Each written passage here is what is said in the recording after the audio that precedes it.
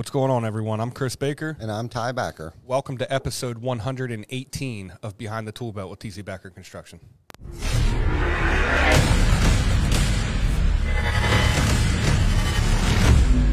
TC Backer. Roofing, siding, windows, gutter, solar. Roofing, siding, windows, gutter, solar. TC Backer.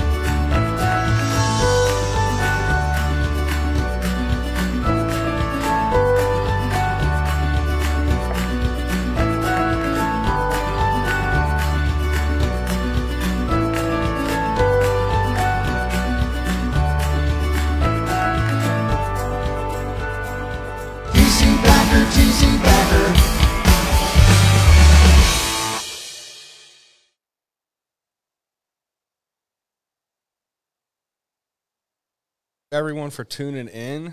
We have episode 118 here, man. Unbelievable. It's crazy. I hope everyone's enjoying their week so far. All my local Pennsylvanians, man. What is going on with our weather? When's it going to get warm, Ty? Seriously, I have no idea, man. It's supposed to be, I think, 71 tomorrow, but raining. Yeah, exactly, man. Yeah. Exactly. High winds, rain. Yes. So, family, we got an awesome episode here, man. We got our buddy from roofing.com. He is actually the director of growth for roofing.com and for Revolt. So we're going to be talking a little bit about that. We got him zooming in here from, I believe he's in the Carolinas, right? Is that correct? Yep, Greenville, South Carolina. Yeah. So we got Ammon Mckinlay. What's up, guys? How we doing? I'm doing great, man. How are you? Doing real good. We appreciate the swag, dog. Yeah. We appreciate the swag. I mean, this wasn't even planned. It wasn't. But we're all representing. It was.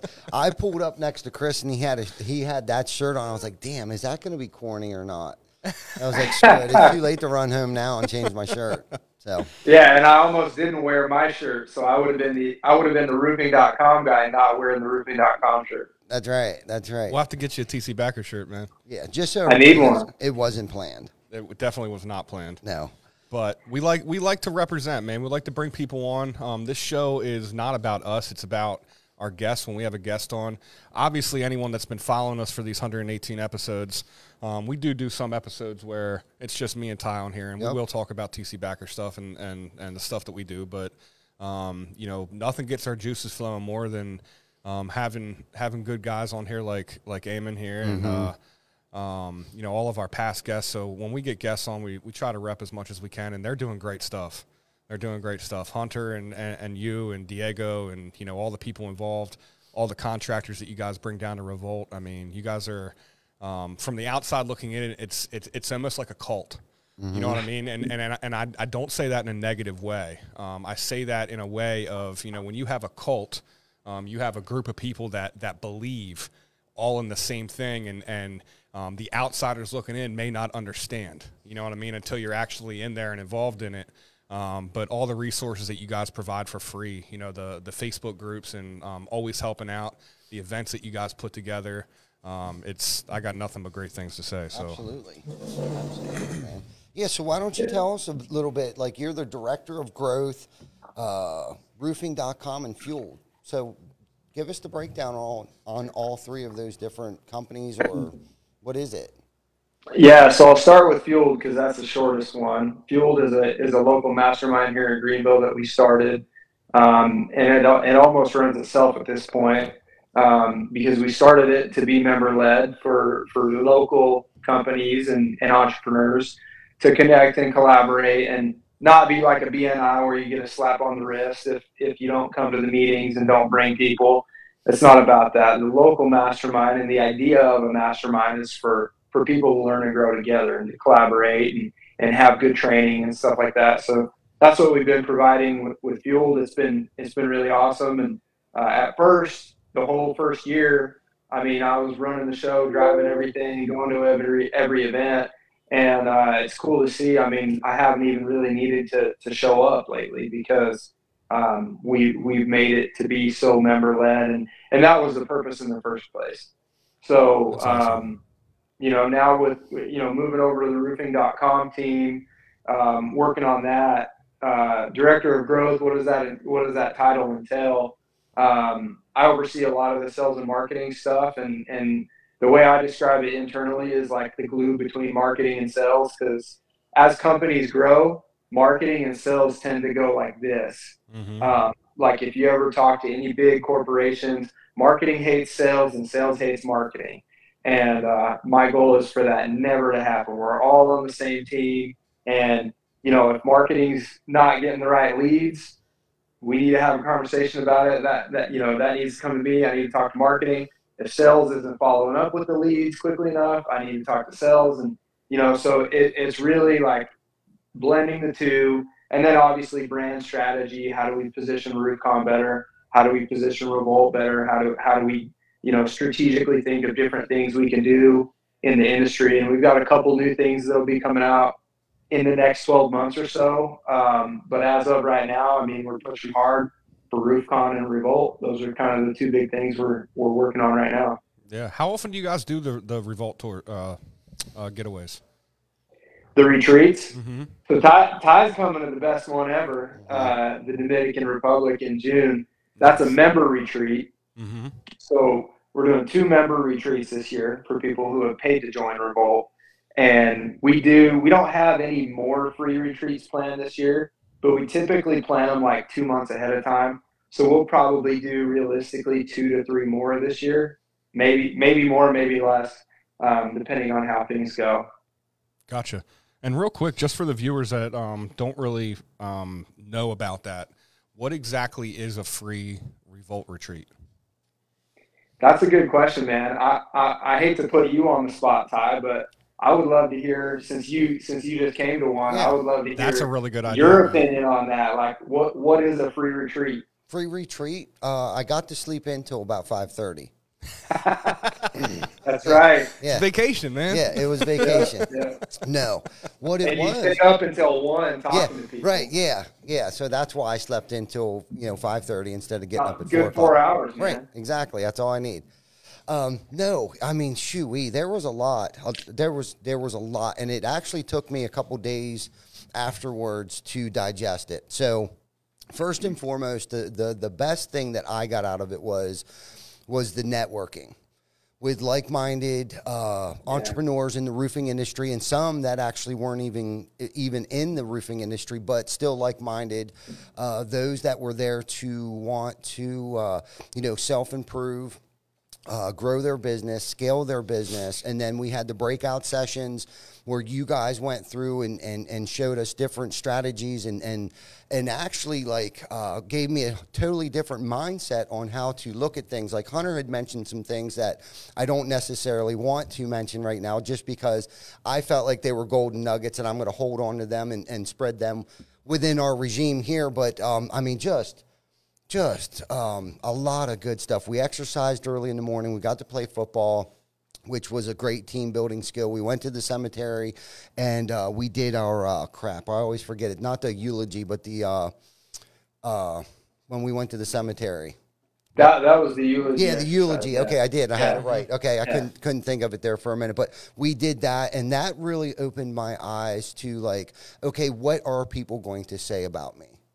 Okay, and what I put on there was things that I don't do, that I would like to do, that I would like it to be my legacy, is how I looked at that. So I had put some things on there that actually got me really choked up, which I'm thinking about right this second, that really made me take a look deep down inside of me about some things personally, not professionally, but personally, that I would like to change about myself. So in a nutshell, that's what it did for me. I mean, I could talk the entire show about like what I got out of it and the people that I'm still in contact with today that I had met there at the retreat. And we have been feeding off of each other along with you guys and being a part of the private chat groups and the private Facebook group and stuff like that, man. I just continuously keep getting things out of it, man. It was worth every hour that I was there and every hour that I didn't get to sleep and those hours that I did get to sleep while I was there, man. It was a great time. Yeah, so from the outside looking in, man, what I can tell from Revolt, you know, with that membership, it seems to be a group of like-minded contractors in the roofing industry that are basically just trying to change the industry, try to become better people, better leaders, and just change the overall industry, man. And all the stuff that you guys are doing are great, man. Mm-hmm. And by the way, Ammon, you got the roof poppy in here crushing on you right now, brother. Is he? Yeah, he's saying you look really handsome. I mean, to get a compliment from Dave Taggart, I mean, Right. My life is complete. Right on. My life is complete. I can resign Right. and just be done. Show's over, folks. That's right. But I appreciate that, man. And I want to touch on something you said, like-minded. What is that like mind? You know, like we always talk about, we want to meet with like-minded people. We want to collaborate with like-minded people. And I think it's important to define what that like mind is. And I think the mindset for us, we always talk about legacy-focused leadership. And that's why we do the eulogy exercise. Like, what are people going to say about you? That's your legacy. Mm-hmm. And when you really think about it, like, you don't just want people to say that you built the biggest roofing company on the planet. You know, you don't just want people to say that Ty Backer made a buttload of money. Right, because what does that mean? Exactly. What does that mean to anyone other than Ty Backer? You know what I mean? Right. And so that's where we talk about impact over income. And obviously, everyone wants to be successful. You know, we wouldn't be entrepreneurs if we didn't want to make a lot of money and be successful. But it's the impact piece has to come before that. And that's why, you know, typically we only attract people to those retreats who have that mindset in the first place because, you know, the team might kill me for saying this, but I think all last year the marketing for the retreats was not that great. You know, that's, you know, fresh set of eyes, me come in and I'm like, okay, these images, they don't really explain what the retreat's about. Like, it's really mysterious what the retreats are about. That was me stepping in 2 months mm-hmm. ago. And part of it is that it's that way for a reason. You know, we don't give away a lot of information about the retreats for a reason because we want that experience to be really special. And we only want to attract the right people. But yeah, at the same time, I mean, I think for us, it's all about legacy-focused leaders because a lot of you guys know how to sell roofs, right? A lot of you guys, I mean, selling roofs is, no offense to anyone listening, probably one of the easiest sales on the planet, especially if you're doing insurance work, right? Like door-to-door insurance, one of the easiest sales out there. So then what? You sell a lot of roofs, then what? Building a team, building a culture, making an impact. That's what it's all about. Yeah, it really is. Yeah. You know, and I like the part about leadership. You guys talk a lot about leadership along with the legacy. And there's much more that goes into being a boss, okay? And you know, hanging out with you guys and reading a lot of books and listening to a lot of podcasts, you know, being a leader or in a leader position takes a lot of practice.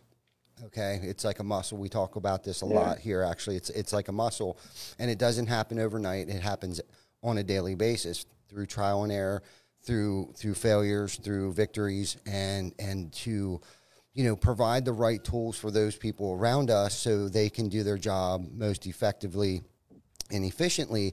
And where my mindset has been going is trying to develop other leaders, okay, like passing the torch down to somebody so then they can create other leaders. And that's where I think legacy comes into play. Like, you know, it's not even about what I can do anymore today. It's about how good Chris is at his job and the leadership skills that he has and passes down to either the younger generation or the guys or gals that may be under him. Same with Vic. Vic has his own department I think he's a wonderful leader. And see, and that's the thing about leadership. Yes, you can be you can have, I believe, natural leader skills, a few of them, whether it be open-mindedness, being humble and teachable. Yeah. But everything else besides that has to be taught, trained, learned through mistakes. You know, you can't just wake up one day and be like, okay, I'm a leader. I'm a leader, and I'm going to be a damn good leader. You know what I mean? It takes time. Right. You know, it really takes time, and I think that's the thing that a lot of people don't understand, especially going out into business on their own. They think, okay, well, I'm the boss. You know, and there's just so much more to that than just being the boss. Yeah, there's so many different ways that you can be a boss. You know, you can be a guy that sits behind the cart and whips the horses. Right. You can be a guy that sits in the front of the horses and leads the pack. And I really like the analogy that we use about training a muscle, because, you know, everyone can kind of relate to that. You know, you can work out for 5 years straight, get huge, get the best shape of your life. You get complacent and you stop going to the gym. What happens?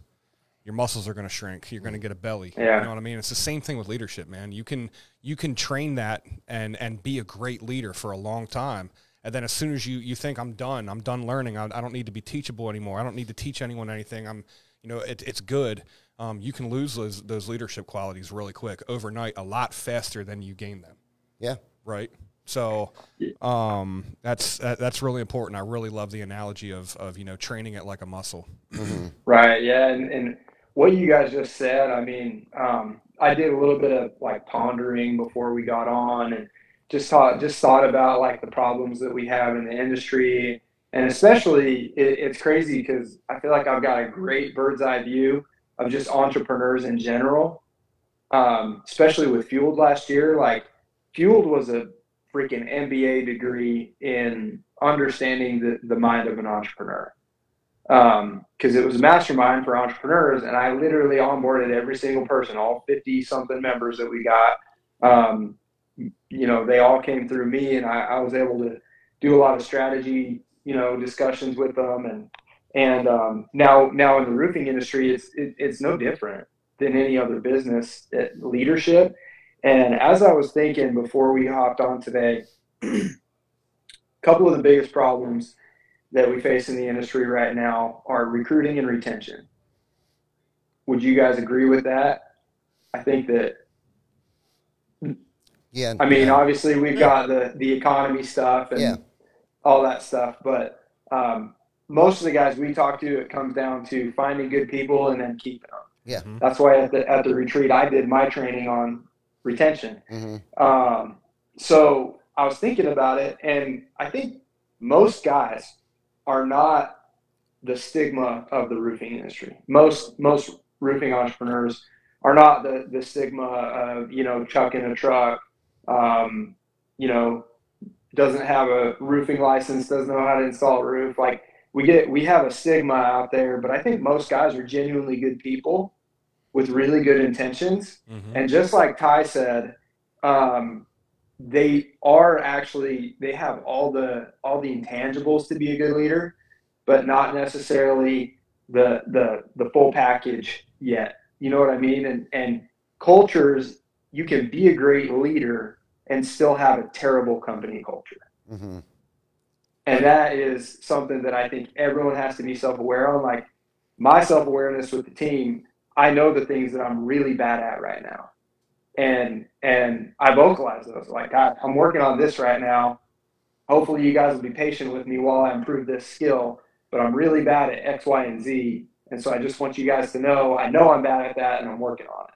Right. That's an important leadership trait right there, man. Good leaders can have really bad cultures, and I see that a ton in not just the roofing industry, but every industry. You're a super good person, but you just whether you lack structure or a certain skill set or something like that, there's something missing that could really boost your culture that it takes self-awareness and community and networking and coaching to kind of really flesh that out. Yeah. Would you say that if someone is a good leader, it automatically means that they're a good teacher? You could probably say yes and no to that question. honestly, because it depends on what your definition of a good teacher is. Right. Like, some people don't say anything, and they're a great leader and a great teacher just by example. Mm-hmm. Some people are excellent communicators, and they could be bad leaders. Right. You know. So That's I a think good the answer. answer to that question, could be yes and no, depending Yeah. on Yeah. the That's a good answer. depending on It the is. person. I think a lot of it boils down to trust. Yeah. To have a leader that can, make good decisions, especially when timing is crucial, and that they can influence people. Being a good influencer and having, and I hate to use this word, but a following, that, and the big thing, I think both of you said it, was leading by example. And one of my biggest, things that I've tried to do, especially early on, was to be the first one here and the last one to leave. Okay. And what that has done over the years is that now I'm probably the third or fourth one here in the morning. You know what I mean? I'm not the first one anymore because we set that example early on. Now, Brandon's here anywhere from 30 minutes to an hour before me, like every morning. I mean, and I'm just not going to get up any earlier to get here. Like, I'm just not going to do it because I already get up early enough. Okay. And I think he lives further away than I do. Yeah, he does. Okay. So I don't even know what time in the morning he gets here. And when I just pulled in tonight, there's still people up there working up at the top shop. So, they with it's just crazy how that worked out. Now, if I was that guy that was at home at 3:00 every day, what do you think that office would be like up there? Super complacent. Exactly. And probably resentful Right. of you. Right. Exactly. So that's why we've always tried to, that's the thing, we tried to have that trickle down effect. I know Vic, a lot of mornings he's here before me. It's kind of like back and forth. Every other day I'm here before him, or he's here before me. I'm here later than he is, or, vice versa, back and forth. And that's the roles that we've chosen. That's one sacrifice that I've decided to make in my life. So then there are people that if they need to leave at 3:00, it's okay because we're here. We're here. Right. We're keeping the ship afloat. You know what I mean? That's the sacrifice that I chose to make as a leader. You know what I mean? I understand that. I understand there's going to be times that I'm going to have to put my tool pouch back on, and I will. I'll be the first one to do it, to put my tool pouch back on and jump in the trenches and get it done when it needs to get done. And I think that's where a lot of the respect and the culture had came from, because Chris mentions it all the time. I think, what was it, like my first week, I thought you went on vacation and went fishing, and you were down in Delaware hanging siding for a week. And then the next summer, I think 2 years ago, do you remember we were on we had that tear off with that homeowner that was kind of challenging. We had that skylight. Dude, it was so hot. It was so hot, and I pull up to this job site to deliver some material, and Ty's up there, and I'm like, and he's up there like ripping stuff off and installing stuff, and I'm like, well, I guess we're installing. You know what I mean? So we sat there and we installed that skylight to make sure that it got done properly. But that's where I get the respect for my leader. You know what I mean? Because the willingness to do that, no questions asked. and it might be wrong to think that way, but I think the construction industry is slightly different than like a corporate job. Okay. Yeah. On the production end of things, and that's where I mostly grew up in my career, was in the production end of things. Most of us roofers measure the worth of a man on how well he can swing that hammer. And I don't think that mindset will ever change. I don't care how great your culture is within your company. And at least for us, because we have 65 in-house brothers and sisters. Yeah. Okay. So that we're not a paper contractor by no means. Okay. So we actually have a service department. We have window crews. We have gutter crews. Now, don't get me wrong. We do use subcontractors, but within our corporation here, there's a lot of us that swing hammer. And I know the mindset because I came from the trenches. You measure a man by self-worth, by how well he can swing that hammer. And if you want to gain respect, at least in my eyes, and I could be totally wrong, you better get in the trenches and put your tool pouch on, because if they see you just roll up in your fancy shoes and you start pointing your finger, they lost respect. Yeah. Yeah, I agree with you. I think that you have to prove that you're at least willing to get in the trenches. You know what I mean? Like, there's that humility piece to it. And yes, I was thinking about this just last week. Like, what is the leader's job? Like, Ty Backer is the leader of the company. His job is to do what? To complete the mission, right? His job is the mission above all else. And so the leader, you know, one of the skills you have to develop is the skill of discernment. Like, how do I delegate my own time? How do I spend my time? And that's a tough thing, because there's 87 problems going on. You've got to choose the three, not only that need the most attention, but the three that you can, like, that you're the best person for the job for that.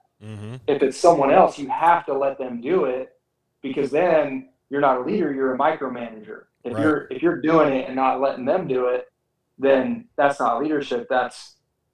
You're just, I think it might have been on your retreat, Ty, where I said that I have Superman syndrome, where I feel like I have to jump over every building. I have to save every damsel in distress. Like, I had to have a moment with myself within, even the last few weeks of, like, okay, let's think about opportunity cost. If I spend too much time doing X, Y, and Z, I am hurting the company, because I'm not giving myself time for A, B, and C, which may be less valuable at a tactical level, but strategically, like, long term, we're totally gonna miss out as a company if I don't spend my time on A, B, and C and get away from X, Y, and Z. X, Y, and Z being more tactical stuff in the weeds. We just switched CRMs, and I'm freaking nerding out in there on the CRM, and it's like, dude, I got way too deep into that. It's like, there's great companies out there who can set that up for us. We need to hire a company to do it so that I can focus more on the strategic things that we're working on as a company. So it's just that balance. Like, you never, you can't have a leader who's just on the ivory tower, never willing to get dirty. But I don't think you also should have a leader who's just in the trenches, because then they're not leading. They're just working. So, decentralized command. Jocko talks about it in Extreme Ownership. That's decentralized command, and being able to not only know when to hand those responsibilities off, but trust in the people that you're handing it off to, even if you know that they're going to make an error, allow them to make that error. You know what I mean? And then have a coaching moment after that. Away from the public. You don't embarrass them, obviously, in front of people. Let them make their decisions that you pay them to make. And then just go from there, because that's the best way they're going to learn. I'll be completely blunt honest. I screw things up sometimes, and I only learn by screwing things up. You know what I mean? If I screw something up, I'm going to be like, well, that didn't work. I'm not going to do that again. You know what I mean? But if someone's there to, it's like a toddler. If you're there to catch your toddler every time he's going to fall, what's going to happen when you're not there to catch him? It's going to be the worst thing ever, and they're not going to be ready for that. So you almost have to allow your leaders to fail sometimes, your junior leaders and the people that you put in those positions. Jocko talks about that in that Extreme Ownership book. Yeah, and that's tough. That's tough for a lot of people. I know it was tough for me. I was definitely that guy that did everything. I suffered and suffer from the Superman syndrome. It was until somebody, or I heard it or I read it someplace, where if I could find somebody that could do it 70% as well as I can do it, they're probably doing it they can probably do it 100 times better than the way that I'm doing it now. You know what I mean? Because I know for me, I had spread myself so thin that I was just mediocre at everything. Like, I couldn't excel in any area, because I had myself so stressed out, lack of sleep, and just stressing myself out. And then I had realized that I was the bottleneck. Like, we couldn't scale anymore until I had let go of some things, and that's when Chris probably came in. When this transition really started to happen was probably it's been about 4 years now. 4 years, yeah. Next week. Chris has been here, and he took over the service department for me. Like, he managed all of it at that point in time. I think Maryland. PA, Maryland, and Virginia, yeah. Yeah. And before him, it was me. Ordered the materials, scheduled the subs, scheduled the in-house guys. I mean, everything, dude. I carried a day planner with me, dude. And it was crazy. And it was like, dude, I got to get all of this out of here. Oh, I got PTSD from that, bro. Right. When I took that over, it was so bad. Yeah. Dude, just papers everywhere. You know, you're handing, you know, the thing about it, when I got it, it was, everything was paper. You know, we're on CRMs. We're all digital now. You know, everyone can do their job from anywhere. So that's when COVID hit. That's why we were so prepared. Mm-hmm. You know, we were built for this, and that we didn't even know it yet. You know what I mean? But we literally built ourselves for COVID, for the, you know, the 6-foot social distancing, no one's allowed to report to work, all that kind of stuff. We built ourselves for that and didn't even know that we were doing it. Mm-hmm. But I remember when I took this over, it was like I had such a hard time managing all the guys and giving them work orders every day, and I'd have to return them. So in the morning time, I'd have a stack of papers, and I'd make a copy of every single one, put the ones that I hand out, put the copies of them in a currently working on folder. And then the next morning, I would grab them back from the guys, match them up, see what was done. Well, dude, I'm getting stuff with like coffee spilled on it, if I even get them back. And it's like, dude, trying to manage that, it was. I was like, yo, we need to come up with something digital here, bro.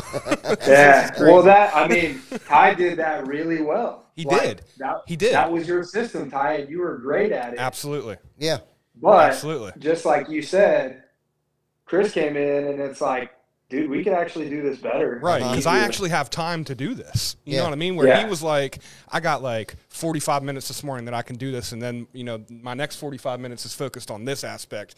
Then I'm going to do accounts payable after that. Then I'm going to work on seeing if materials, if roofs are ready for tomorrow. Then, you know what I mean? All that stuff. And it's, you know, I came in and was able to, this is all I do all day. You know, I have time to, let's figure out what's not working here and make it better. And we didn't even know what we were getting ourselves into with that, and it's opened up so much. It has. You know, so much efficiency for the company, man. Yeah.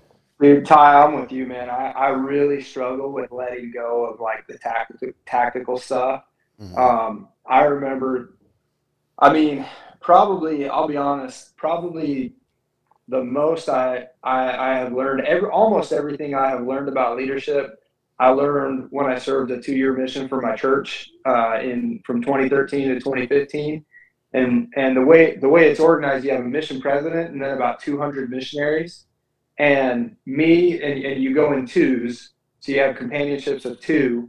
And me and my companion were like the assistants to the president. So you're like supposed to be the examples and the leaders of the whole mission. And we went around the whole mission doing trainings and stuff like that. And me and my companion just butted heads all day, every day. Every little decision, we could not agree on it. And, you know, I had all these excuses in my head as to like why I was right and he was wrong. You know, like he had quit taking his anxiety medication. And I'm like, well, that's it. I mean, you can't think straight because you quit taking your meds. So I'm right. Meds, man. Yeah, like I used that I didn't say that to him, but in my head, I'm like, this guy's off his rocker. So we went and met with the mission president, and, you know, I just thought my companion was just crazy.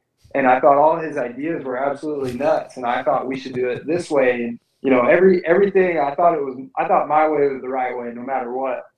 And so we go to meet with the mission president.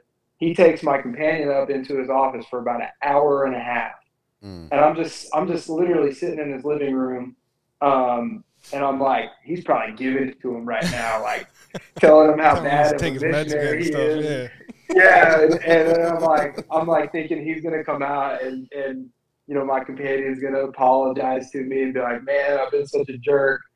And then they both come out, and he talks to us a little bit together, you know, like, hey, you know, Elder Parkinson told me what his side of the story. Why don't you tell me yours?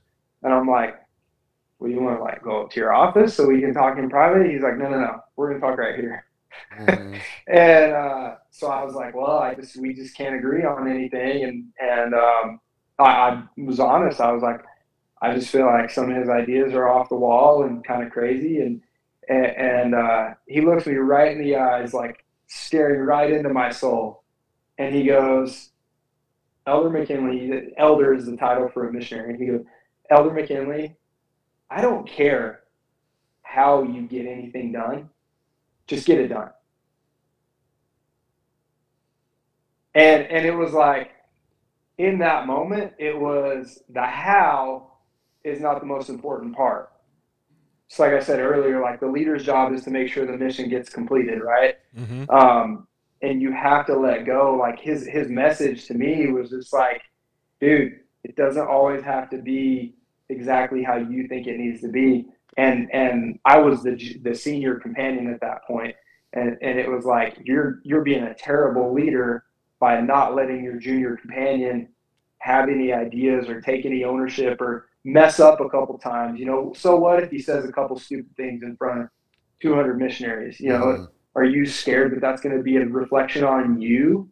You know, so anyways, that was, I always remember that when I get maybe into an argument with somebody about how I think something should be done, I always remember that story. And it's like, well, take a step back, let that person have some ownership, let them come up with ideas, and chances are it's probably going to be better than what your idea was in the first place.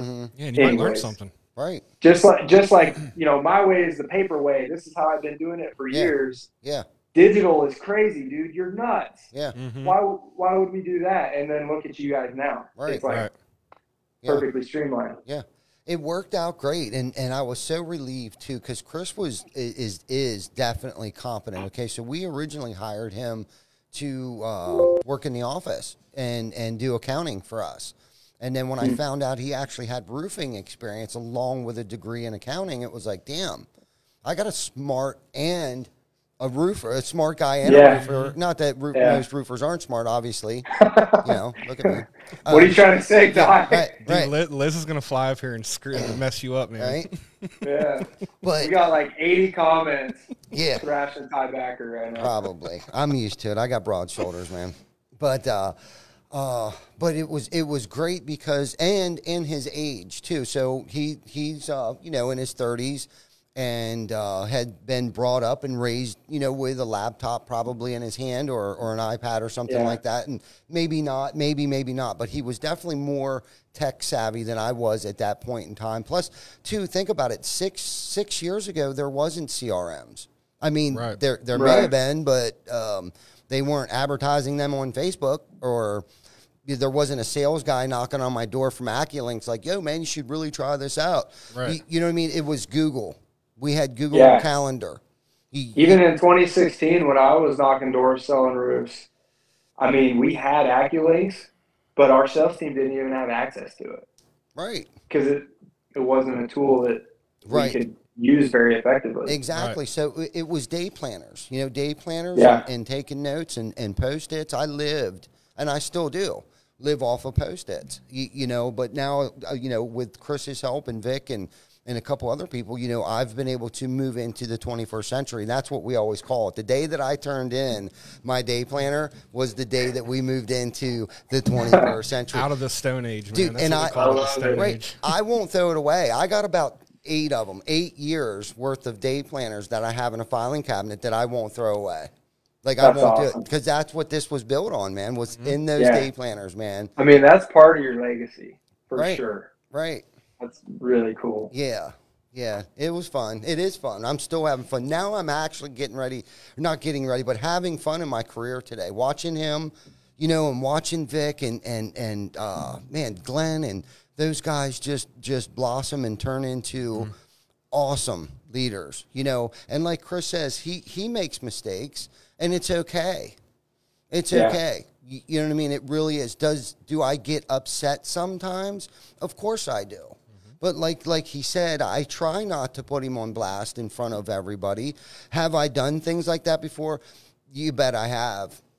You bet I have. And then afterwards was like, oh, God. But I need to do that. I need to make mistakes too sometimes. So I learn from those mistakes, you know, and you know, we all make mistakes. I mean, there's no doubt about it. We all make mistakes, but that's how we got to be who we are today. Yeah. Part of being a good leader is, you know, number one, making mistakes, having the courage to put yourself in uncomfortable situations and make mistakes, and then stand in front of your people and tell them that you were wrong. Yes. You know what I mean? Like Yeah. That's a quality of a leader that I always respect, man. If someone, I don't really care if you mess it up, especially if I'll care if you mess it up and then won't admit that you messed it up. You know what I mean? Right. Like that bothers me. You know, if you don't have the humbleness to say, you know what, I screwed up, or hey, I just can't get this right. Can you help me? You know what I mean? That takes a lot for someone to say that, and I respect the hell out of people that can say that. It's tough. Yeah, to own it. Yeah, man, absolutely own it, the good and the bad. You know, Yep. and not everyone's perfect, man. I by all means am not perfect.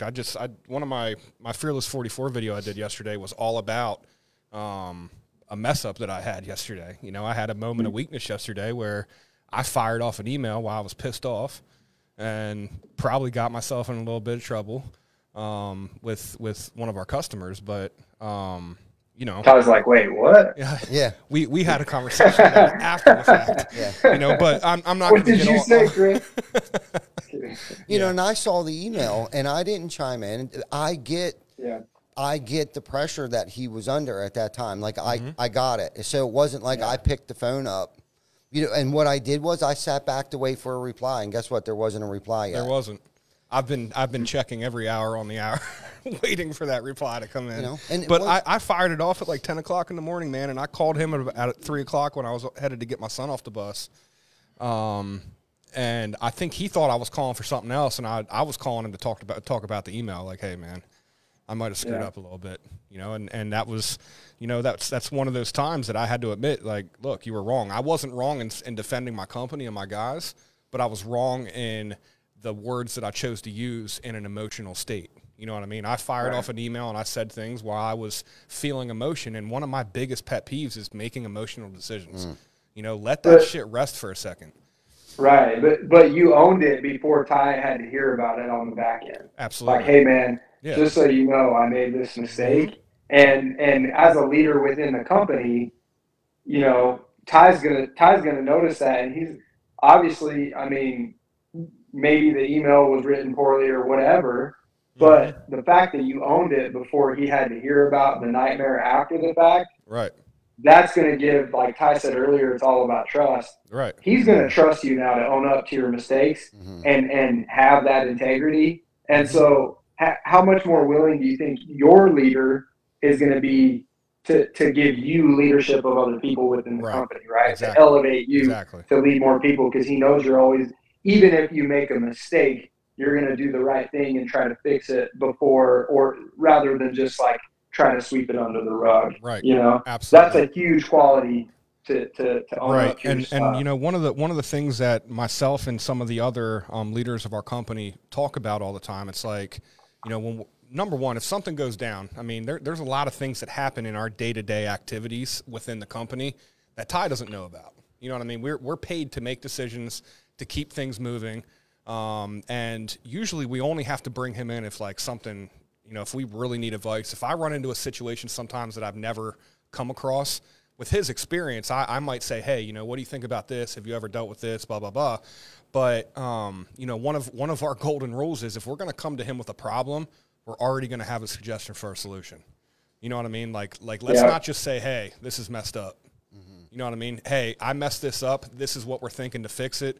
This is what we did. This is the actions that we had, or the plan that's in place to fix this. Or, hey, this happened and this is how we fixed it. Yeah. You know what I mean? Right. Like sometimes it's already fixed. I don't remember the last time you guys came to me with a problem without having the solution. Right. Right. See, that to me, Ty, shows that you've dramatically improved your Superman syndrome. Because I think Superman, Superwomen, whatever, they create a culture where they have to solve every problem. Right. And so Chris may be a really good problem solver, but if you don't empower him with that expectation, he's going to come to you with the problems because you created that expectation within your own company that I'm the guy who solves all the problems. Yeah. Nobody else gets to solve problems. And then what's funny is people like that, they then go and complain about how nobody in the company ever solves any problems. Right. You know what I mean? Yeah, and like, I'm guilty of that. Yeah, I mean, me too. I'm saying that from experience. It's like man, like, I wish somebody else would take some initiative. And it's like, well, dude, you don't let us. You take all the initiative for us. Yeah, you take it all for us. There's no Nope. initiative left. Nope, I did it. I've Yeah. said them. I said those same words where it was like, why doesn't anybody make a decision around here? Yeah. Well, because I designed it that way. Yeah. You Yeah. know what that reminds me of, Ty? Did you watch Brewer's video the other morning? We have a local guy here he's part of like a national mastermind. He's really big in real estate. He's one of our local trailblazers when it comes to, leadership and, running people. You know what I mean? His people skills and stuff. And every morning on his commute to work, usually every morning, he does like a little segment about, he'll just have like a random talk. And his topic the other day, it caught my attention. It was two entrepreneurs. Stop hiring smart people and then telling them what to do. You know what I mean? Yeah. Like why? You're hiring these people for their intelligence. It's like if you don't know how to do accounting and you hire somebody that knows how to do accounting and then you tell them how you want them to do it, like what sense does that make? It doesn't make any sense because you're hiring them because you don't know how to do this. So stop telling them what to do all the time. Let them show you something of their skills. Allow them to take the initiative sometimes. Absolutely. Yeah, I saw that in the marketing industry because I worked in the marketing industry for a number of years. It's like, as an agency, we create this beautiful website for the client and we send it to them and it's like perfectly optimized, super good looking website. And they're like, this is crap. I don't want it, And then I had one, man, I still remember her name. I'm not going to say it online, but she was so like, by the end of the day, her website looked like a rainbow. Like there was so many different color schemes and everything in it. And she's like, I love it. It's beautiful. And I was like, my pride, I had to validate myself. I sent that website compared to the one that I built her before to like eight different people. And I was like, hey, which one of these websites do you guys like better? And literally mine had all 8 votes, but that's just, that's just the perception, right? Like it's all about what that person perceives as valuable. So Perception anyways, is power, man. Perception is power. Oh, hell yes. For sure. Yeah, man. So I'm going to ask you the golden question, Ammon. give it to me. We ask this question to every one of our guests. So being in the industry and being a relatively successful person, man, what motivates you to not only get up and show up to work every day, but perform at a high level? Man, that's such a good question. I literally was thinking about that today. I try to come up with new answers for it, but it really ties back. I don't know if it was at your retreat where I talked about my core values for myself, Ty. Yeah. But it all ties back to like your own personal fulfillment and like what gets you excited. Because if you're good, you're going to be good for everybody else. And so for me, like my core values, not the values I want to project onto other people, like this is what Ammon is like, but the actual things that I value more than anything in life, it's real simple: fun, success, and relationships. Fun. Like fun is number one for me, dude. Like if I'm not having fun, I am freaking out. Like, and it doesn't take much for me to have fun. Right. I can make any situation pretty fun. Success for me, like success, I'm pretty competitive person. I'm extremely hard on myself when I don't achieve my goals. And so I would say like, I just value achieving things, like not for anyone else's validation, but for my own validation. I was one cheesy example. I was built a little bit better than I am now, but in high school I wasn't, super gifted athlete. But my sight was I want to be state champion and all-state running back. Those were my 2 goals. And didn't get to be a state champion, but I did become all-state running back. And comparatively, like there were a lot better athletes that I beat out for that all-state position just because that was what I set my sights on. and I worked my freaking butt off to get there. I will Work beats talent every day, bro. Yep. I'll 1,000% say that nobody in that state worked harder than me that year. You know, those 2 years, my junior and senior year of high school. And then relationships, like, I just love people and you know, communication. That's why I love sales and marketing. But just connecting with people. That's why I immediately jive with Hunter and Revolt and Fueled and all the stuff that he does, because he brings people together. And that really is what it's all about. Like, humans are tribal. We need tribes. And sure, I think, especially with the pandemic, man, like, that in-person connection, it's like people don't even know how to do it anymore. It's so weird. People cannot, like, carry a conversation anymore, and it's pretty sad. So fun, success, and relationships. I mean, that's what drives me. If I have those 3 things, I could be in the roofing industry. I could be selling energy drinks. Like, if I have those 3 things, man, I'm good. Right on. I have this awesome saying that I like to say, man. And you probably live by this. If you love what you do, you never work a day in your life. Yeah. You know, yeah, I mean, and you can have fun doing shitty stuff. I mean, I remember when I was in the field doing commercial work, man, one of my favorite jobs, we spent about a week and a half straight, 90, 95 degrees on the roof, tearing pitch off. And if anyone's ever torn pitch off, man, yeah, that sucks. I mean, you're peeling your skin off your body at the end of the day from the chemical burns and stuff. But dude, I had such a blast just because of the people that I was with. You know, we were doing the shittiest work that I've ever done in my life. But you know, I was having fun. You know what I mean? While we were all there doing shitty work, and we knew it was shitty work, but we made the best out of it. Yeah, you go home happy because yeah, man. Those relationships, right? Right. We were on a rate job too, though, so that definitely helped a little bit. But I'm sure. Yeah. So you had a little bit of success in there too. Right. Yes, sir. All right. Yes, sir. There you go. Big success. So what advice would you give to somebody that's trying to establish their own core values?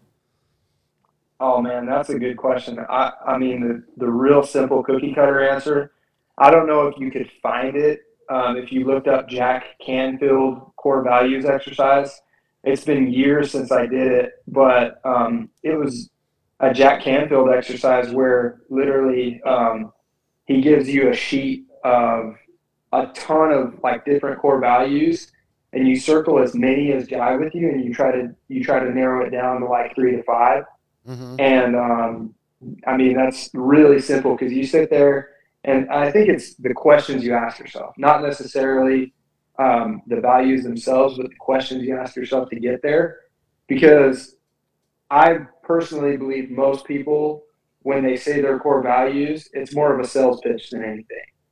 Like, people are trying to project their core values to prove themselves to other people, right? Like, our core values are honesty and trustworthiness. And it's like, okay, that should be a given. You know, like, most human beings should know that those are the right things to do. Let's go a layer deeper. Like, what do you value in your life? What is the top 3 things in your life that you can't live without?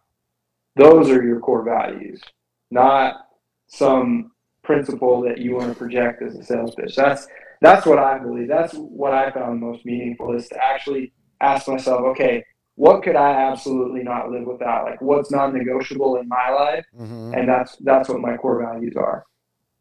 Right on. That's good info. Yeah, man. that is. That's man. good info. That is great. So, okay, so you've been on this, I don't know, self-improvement, mission or journey for quite some time. What triggered that? Like, did something drastic happen in your life where you overweight and you were just tired of it, or like what happened? Like, what put you on this journey? I mean, I don't know. It's my dad, honestly, my dad is just, he was the hardest worker on the entire planet. Like, he ran a business, had a pizza shop. He rodeoed on the weekends.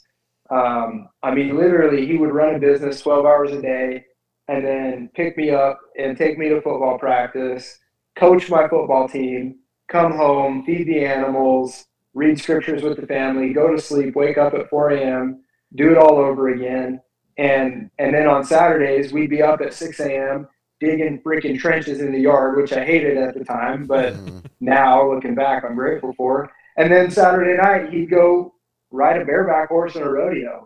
And then Sunday, he spent all day serving in the church. Like, my dad is just an absolute machine. An animal. And sounds like an animal. I mean, it was just ingrained in me. Like, I am such a wuss compared to my dad. Like, my work ethic doesn't even hold a candle to his to this day, and he's 60 years old. Like, so I think it was just ingrained in me. Like, there's no other way to live, and unfortunately, a lot of people don't grow up with that kind of example in their home. Yeah. And so, I mean, I feel for people who don't have like strong parents in their house, because I have absolutely no clue. I mean, I almost could guarantee you I would not have the work ethic I do if it wasn't for my dad. So I really do feel for people who don't have that strong example in their home. Yeah, man. Your dad sounds like an amazing person, man. Absolutely, man.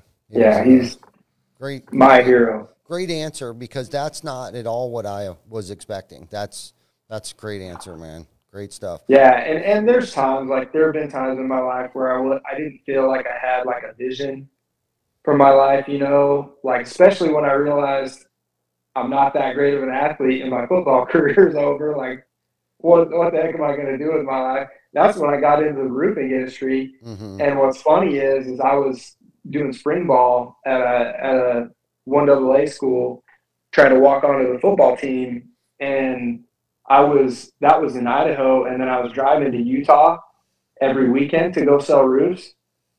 And I literally was like, dude, I might be crazy, but I like selling roofs more than I like playing football now. And it was just like the people aspect of it. I just loved it. And so, like I said, I think whatever I do, if I can have fun doing it, if I can achieve success doing it, and if I can build relationships with people, I mean, I'm a pretty easy guy to please when it comes to all that stuff. So I think what drives me really is just that, you know, I don't know any other way, number one. And number two, if I have something to work on and I see any deficiency in it, my mind's going to go crazy until it's, you know, having success. Yeah, Absolutely. Good stuff. yeah, that is good stuff, man. Yeah. So we're winding down here a little bit. Vic, do you have Eric's video that we played last week? Ammon, do you mind if we play Eric with Roofers and Recovery's video about absolutely, National Roofers and Recovery Day? Please do. Cool. We're gonna run that until the 5th of June for him.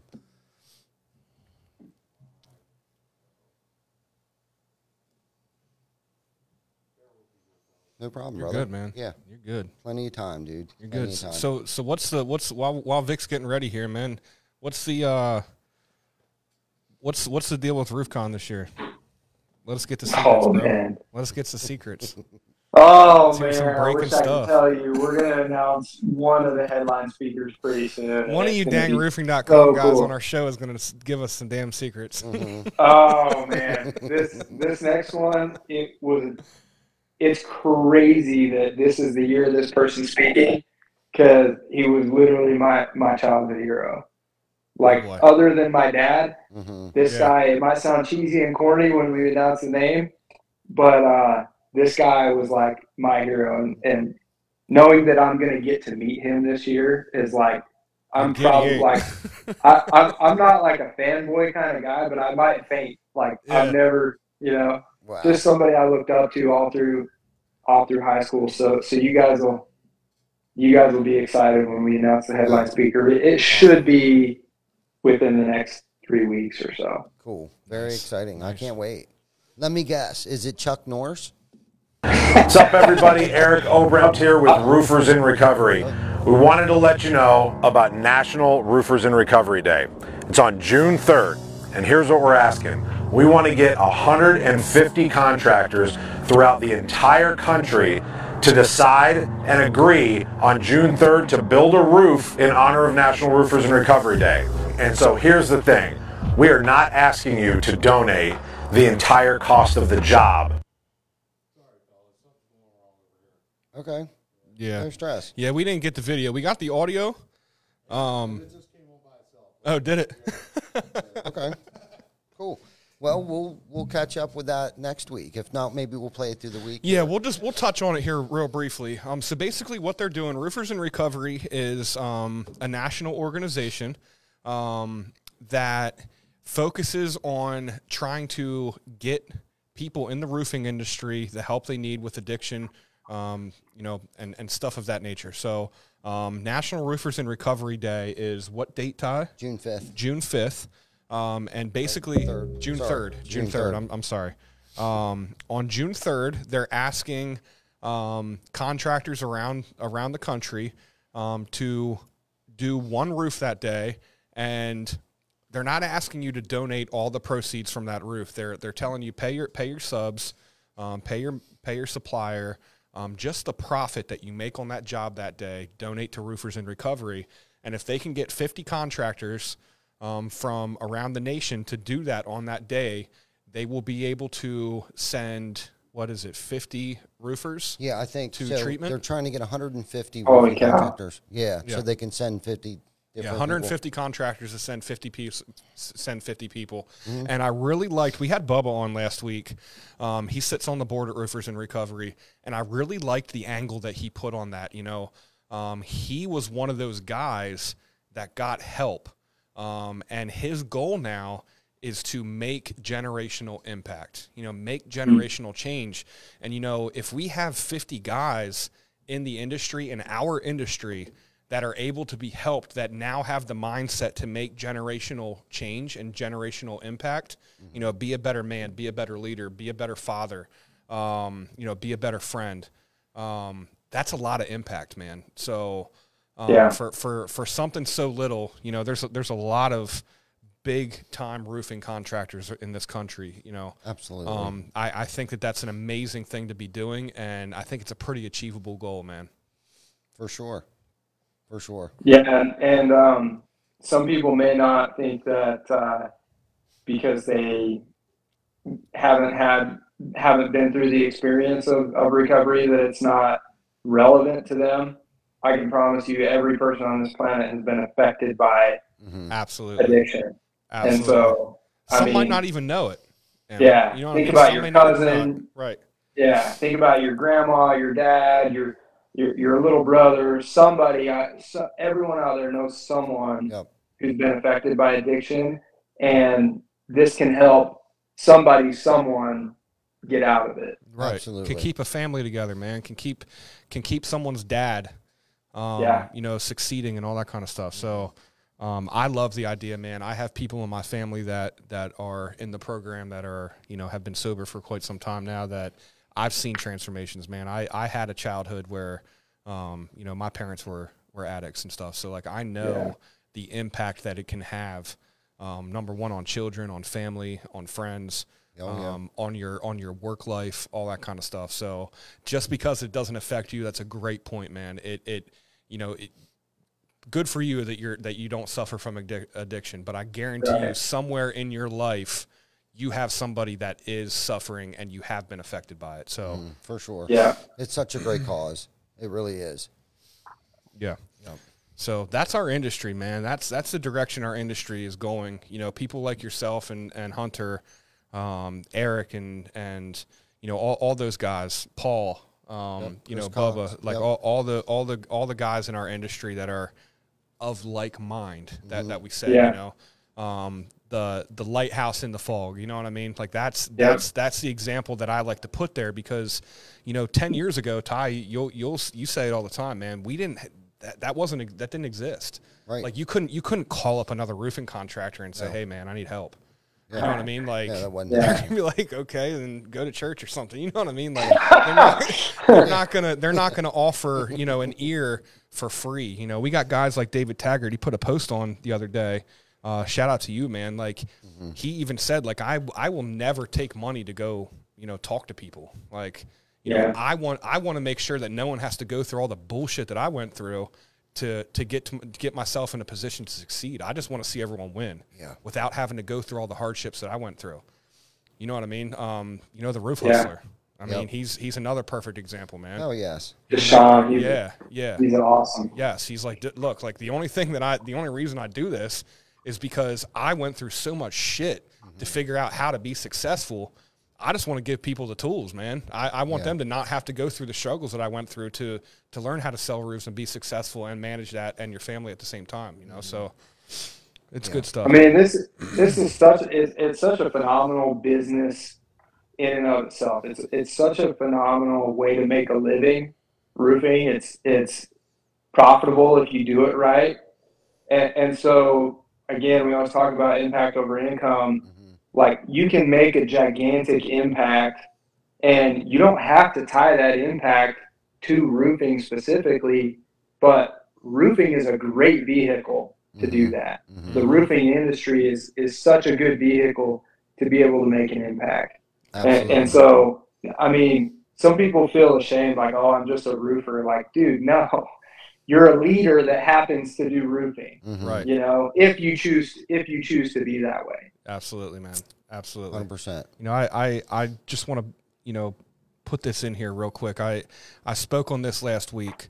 You know, if you're a homeowner out there, man, and you know, we always tell homeowners, number one, this isn't a sales pitch. This show is not about trying to bring in clients or anything like that. You know, we have marketing and all that kind of stuff for that. This, you know, when you're bringing people in, don't necessarily just look at the materials that they use, the cleanliness of their truck, and all the normal things that you look at about a contractor. Figure out what they do in their community, man.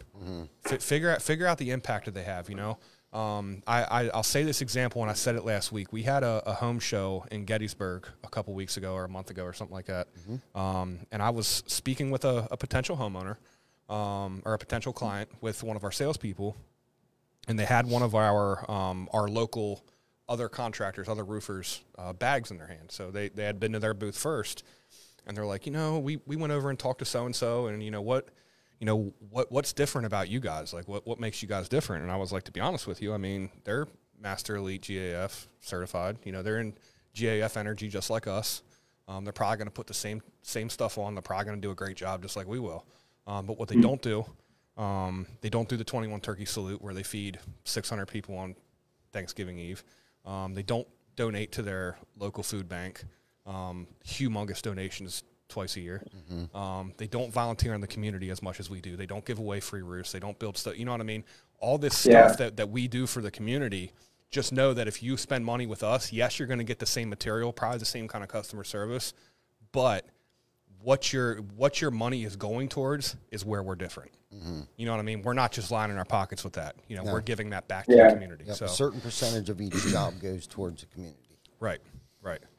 So, which is incredible. Absolutely. And I'm not saying that to brag whatsoever. We don't do it for any recognition. I'm more or less in giving that example out there because if you're a potential homeowner, not even necessarily just for the roofing industry, you know, if you need to pay somebody to do a service, do a little bit of background on them, not just, you know, how good of a contractor and how good a customer service they are. What do they do for their community? How do they treat their people? You know, what is your money going to fund? Yeah. You know what I mean? That's what I've started to learn, and I got that from the roofing industry, from RoofCon, from the roofing space, man, all the like-minded people. So just do your research, man. Yeah. Good stuff. What a great show. Yes. It's excellent show, man. Excellent show. We appreciate your time. Yeah, I could do this all night. We could probably talk till midnight. I love you guys. Yeah, man. Great. We're so grateful that you came on the show. Thank you for coming on the show. We'll have you on again. We can't wait until RoofCon. I can't wait for the Dominican. And, man, thank you guys for everything that you guys do for our industry. Way to go. Thank you for the changes that you guys are making and the impact that you're having on me and everyone else around you. Thank you. Yeah. Man, that's super humbling to hear that. I mean, I've only been with roofing.com for a couple of months. But there are so many cool things that are going to happen. RoofCon 4, if it's not going to be better than RoofCon 3, we're not going to do it. You know what I mean? Like, RoofCon 4 is going to be better than RoofCon 3, not just logistically, because I know everyone complained about having to walk. We fixed that problem. But the impact and the personal development and the training, like, again, like you were just saying, that's not a sales pitch for your company. Like even if I did not work here, I would just encourage every single roofer on the planet, like, bring as many people on your team that you can afford to bring. At least your leadership team and a couple of salespeople, bring them to RoofCon.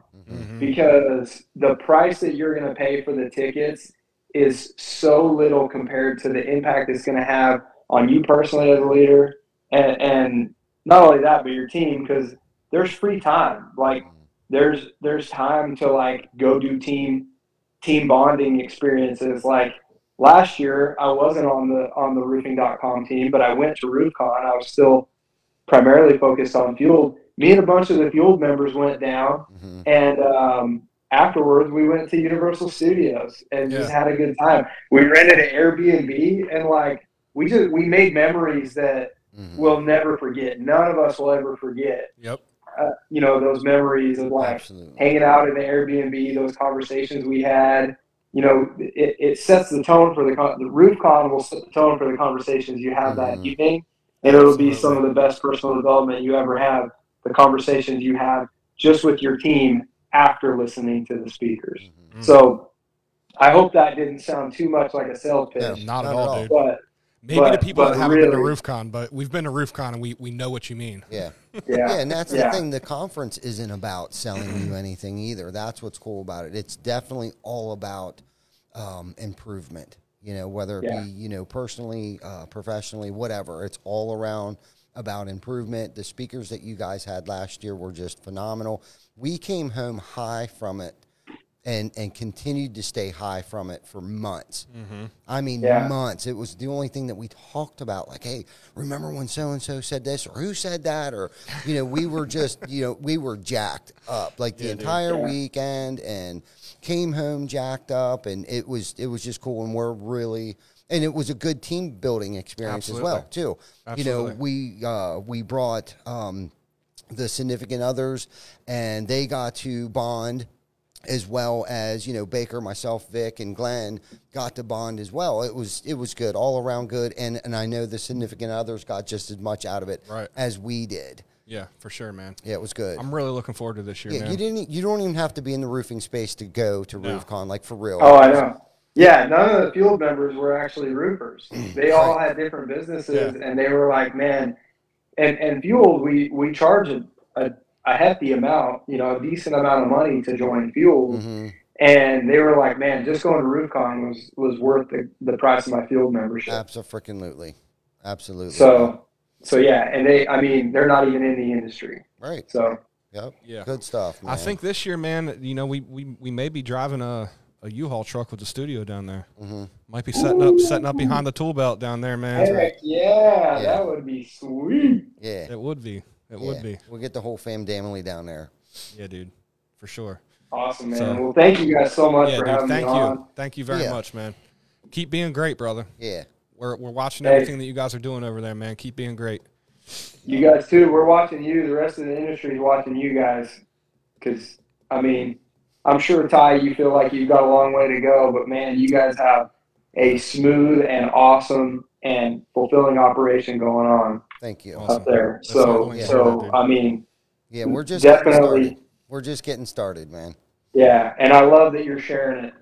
Yeah. With other people. Thank you. Yeah. So thank you. Awesome. Well, TC Backer family. That's right. If you guys have not hopped over to the roofing.com Facebook page, make sure you go check them out. The Revolt, the Fueled, all that stuff. Go give them some love, because they're great in the community. They're great for the leadership. They're great for the industry and just for people in general in this country. In this time, man, we need more of that. Make sure you guys give them a holler. Go check out roofing.com too, man. It's a great website. There's all kinds of great resources on there. Make sure you guys check out the Roofers in Recovery Facebook page for all details on that. If anyone wants to make donations, the links are attached to that. You know, you don't have to necessarily participate in Roofers in Recovery Day to make an impact.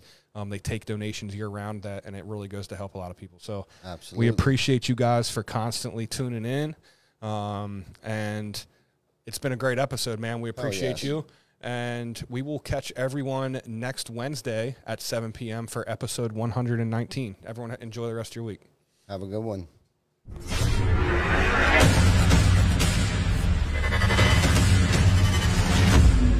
TC Backer, TC Backer.